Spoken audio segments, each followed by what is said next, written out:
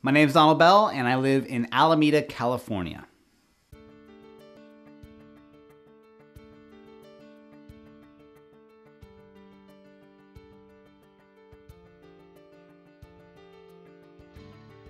I make my living as a writer, and I'm writing about makers and their projects and their tools.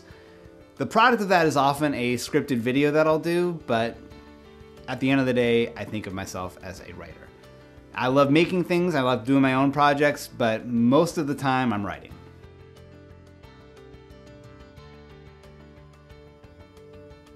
The last project that I did was this one. This is a little black and white portable TV that I adapted to use with a 12-volt battery.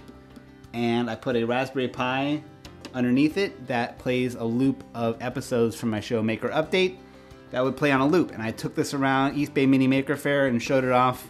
And it was kind of like my little mini PR machine. And that was a lot of fun. The tool I rely on every day is my laptop, but that's kind of boring. I feel like that's everyone's favorite tool, right? So my favorite tool, not the one I use every day, but my favorite tool is my angle grinder, because what's more awesome than being able to shoot sparks out of a tool? That is the most satisfying tool to use. You can't beat sparks.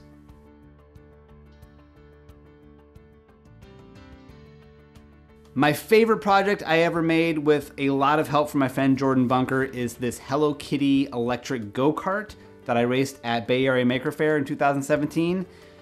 I love this thing. It puts a smile on my face every time I see it in my garage.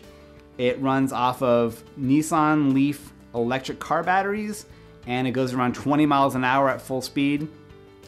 I don't think I'm ever gonna top this thing.